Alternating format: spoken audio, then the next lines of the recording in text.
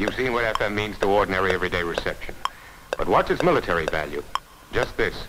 Until the Army turned to FM for some of its installations, radio interference was a communication headache. Sets out on the battlefield picked up static. Static that hashed up the incoming signals. Tank tracks created static that made reception damn near impossible. Then there are teletypes, battery chargers, armored cars, tanks. The material of modern war, as well as its natural phenomena, storms, created enormous amounts of electrical interference. Frequency modulation limits this problem, and that's why we want you to know something about it. Now, the best way we can explain FM is to compare it with AM, meaning, of course, amplitude modulation. The kind that's never been able to comb static out of its head. Now, this oscillator generates a radio wave we call the carrier. It's then fed into the amplifier where it's frequency. And it's unmodulated, unchanging. It carries no message, or as we say, no intelligence. It's something like the steady monotonous note of a trumpet. In order to carry a message, the wave must have the intelligence impressed on it. On AM, it's done like this. The intelligence goes into the mic as sound. The mic changes the sound into electrical energy that varies at an audio rate according to the sound. The electrical energy is fed into the modulator, where it's amplified. From here it goes into the amplifier, where the fluctuations in electrical energy are impressed on the carrier, or radio wave generated by the oscillator. The carrier is modulated. It has amplitude and strength change by the fluctuating electrical energy from the modulator. Then the wave that comes from the amplifier looks like this. In this way, the carrier has its amplitude changed by the intelligence. The wave that's transmitted is an AM wave. The varying strength or amplitude of the wave carries the intelligence in AM radio. These waves are radiated by the antenna.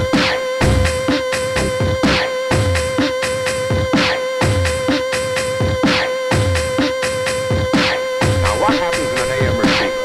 First, let's take the AM wave as it approaches the antenna of our receiver. The AM receiver picks up the waves. First, it amplifies them. This way. Then it feeds them to the demodulator. The demodulator changes the RF amplitude variations back into audio frequency energy. This audio energy is built up or amplified by audio frequency stages. Then it is finally fed into a speaker, which turns it back into sound. That's how amplitude modulation works.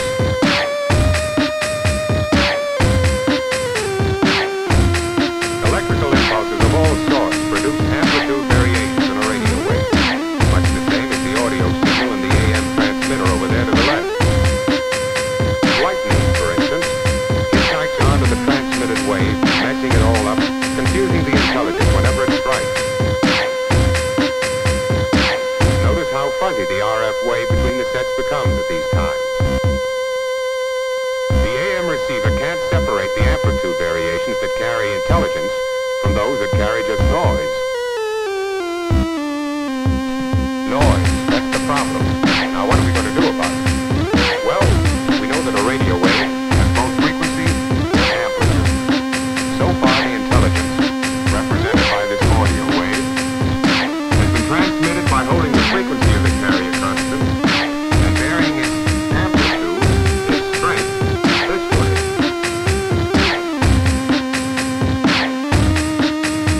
Why not hold the amplitude constant and vary the frequency or wavelength and make it carry the message? Where AM carries its intelligence by increasing and decreasing the strength of its carrier, this new type would do the same job by varying or modulating the frequency of its carrier. Any static that jumps onto the wave affects only the amplitude, not the frequency. The intelligence, therefore, is not affected. FM radio is based on this idea. The changing frequencies carry the message as clear as a bell.